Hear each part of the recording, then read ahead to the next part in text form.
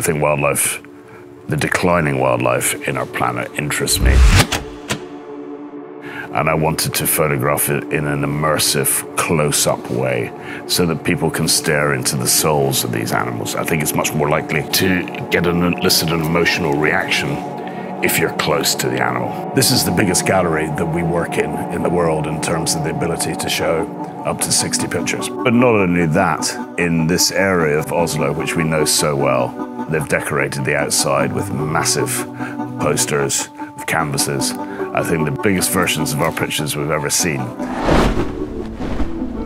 We were excited to arrive yesterday. They do a great job here. In many ways, they make me look a better photographer than I am. Because there's not much natural light downstairs here, it's a perfect place to show photographs.